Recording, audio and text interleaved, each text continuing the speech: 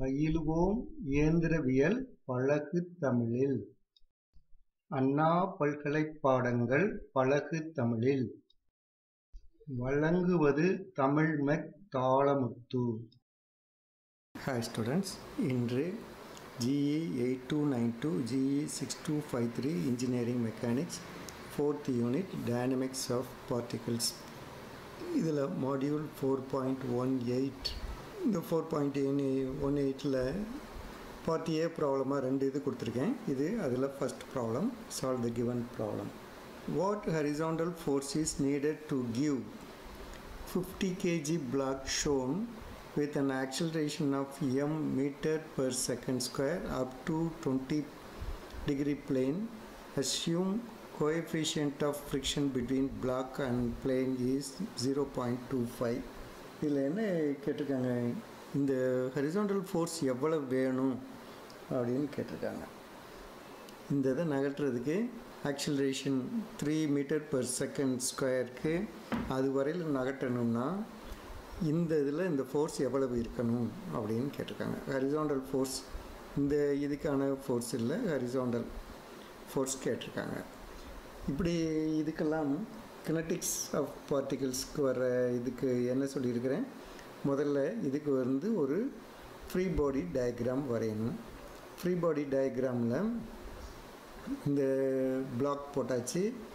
இதனுடைய own wait centre of கிராவிட்டியில் இங்கே act பண்ணுது. அது வந்து 50 kg. ஒரு XY ஆக்சிஸ்க்கு எடுத்துக்கிடுவோம்.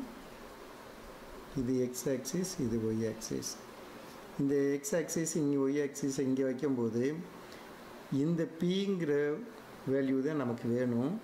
இதை என்ன மாற்றணும், 2 ஃபோர்ஸாக நம்ம ரிசால்வ் பண்ணணும். இதில் P sin 20 டிகிரி, இது வந்து காஸ் 20 டிகிரி. இது 20 டிகிரி இருக்கிறதுனால இதுக்கு பேரலாக இருக்கிற லைன்லேயே இது எவ்வளோ மேக் பண்ணும், 20 டிகிரி மேக் பண்ணும். அதே மாதிரி இந்த வெர்டிக்கலாக இருக்கிற force, own wait act பண்ணுறக்கூடிய force வந்து இதில் என்ன டிகிரி இருக்கும், 20 டிகிரி இருக்கும். இதெல்லாம் நம்ம ஃபஸ்ட்டு யூனிட்லேயே படிச்சிட்டோம். எப்படி இந்த இதில் இருக்க இன்க்ளைன் பிளைனுடைய ஆங்கிள் வந்து இங்கே வருதுன்னு சொல்லி, அதே மாதிரி இங்கே வருதுங்கிறதெல்லாம் நம்ம ஃபஸ்ட் யூனிட்லேயே படிச்சிட்டோம். அதை திருப்பி கூட மறுபடியும் பார்த்துக்கோங்க. ஓகே, இப்போ கிவன் டேட்டா வந்து மாஸ் ஆஃப் த பிளாக் வந்து 50 kgயாக இருக்குது. இந்த நீடட் ஆக்சிலரேஷன் எவ்வளோ ஆக்சிலரேஷன் வேணும், 3 மீட்டர் பெர் செகண்ட் ஸ்கொயர் வேணும். இந்த பிளேனுடைய ஆங்கிள் வந்து 20 டிகிரியாக இருக்குது. கோஎஃபிஷியன்ட் ஆஃப் ஃப்ரிக்ஷன் வந்து மியூ 0.25 இருக்குது.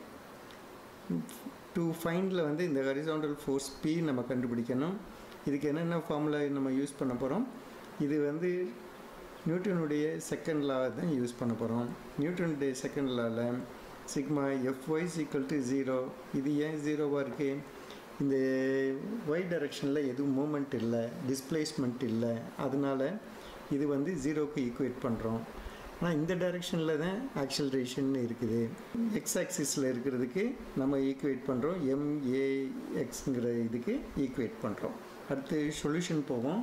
இப்போ டோட்டலாக y டைரெக்ஷனில் என்னென்ன ஃபோர்ஸஸ்லாம் ஆக்ட் பண்ணுது, அதை வந்து எதுக்கு ஈக்குவேட் பண்ணணும், நம்ம வந்து சிக்மா Fy = 0ன்னு நம்ம ஈக்குவேட் பண்ணணும்.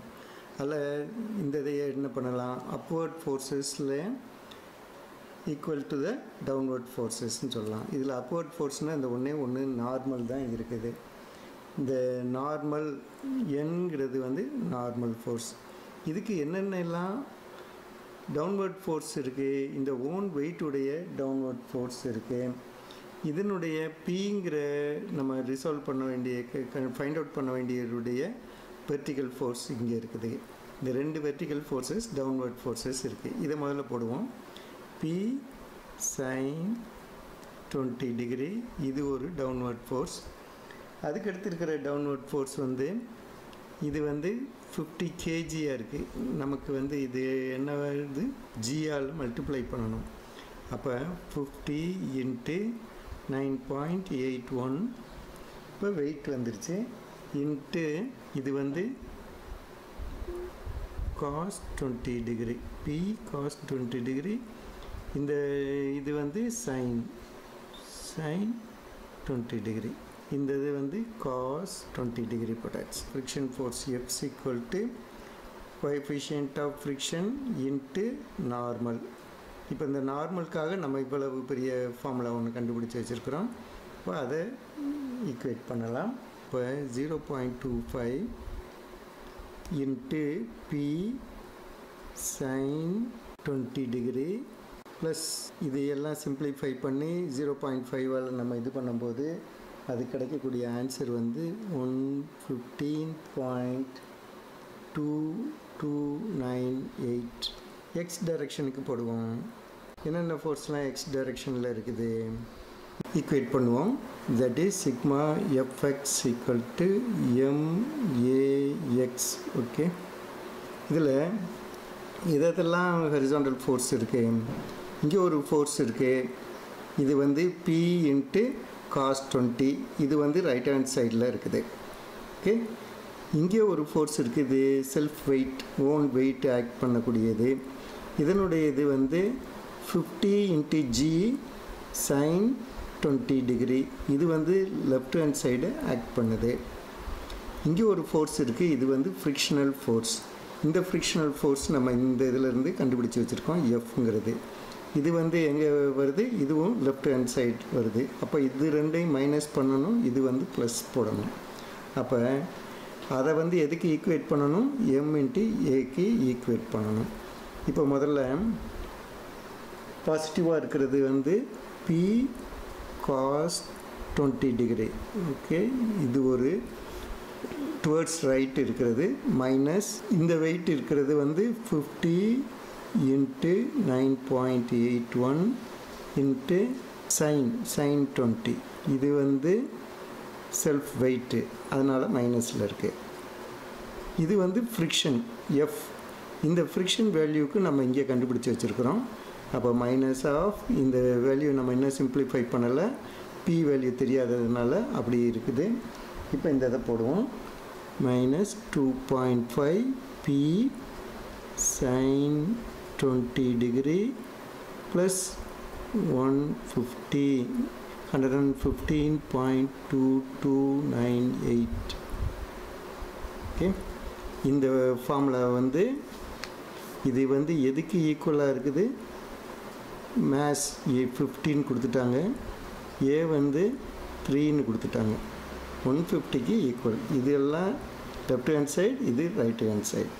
இதை இப்போ சிம்பிளிஃபை பண்ணோம்னா நமக்கு இந்த ரைட் ஹேண்ட் சைடு பூரா சிம்பிளிஃபை பண்ணி வரும்போது 0.8241 p ஈக்குவல் டு இந்த 150 இருக்குது, 150 இங்கே மைனஸில் இருக்கிறதெல்லாம் அங்கே போயிடுது, இந்த வேல்யூலாம் அங்கே போகுது. அதே மாதிரி இங்கே இருக்கிற இந்த வேல்யூவும் அங்கே போகும்போது ப்ளஸ் ஆகுது. அது எல்லாம் சேர்த்து ப்ளஸ் 282.99. அப்போ therefore P equal to 506.9035 Newton. Okay, இதுதான் ஆன்சர். இது ஒரு சிம்பிள் ப்ராப்ளம். இது வந்து 2 மார்க் கொஸ்டின்ஸ்க்கான ப்ராப்ளம்.